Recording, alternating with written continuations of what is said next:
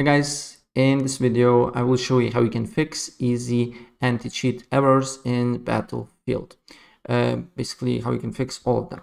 So without further ado, let's get started. First of all, what you need to do here, you need to go to Battlefield, right click on it, go to properties, go to install files, browse, and then you should see this window here. And then what you need to do here is to press easy anti-cheat and then easy anti-cheat setup here.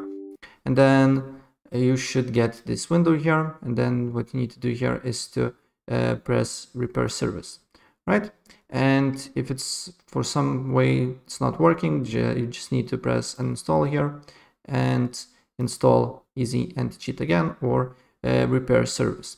And still, if you're getting easy anti-cheat error, what you need to do here next is to rename your easy anti-cheat folder here to whatever you like.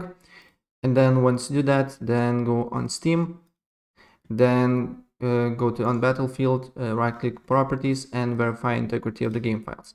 So after that, I will show you other steps, what you need to do here to fix errors on easy anti-cheat here. And basically when you verify the files here, you need to go to browse.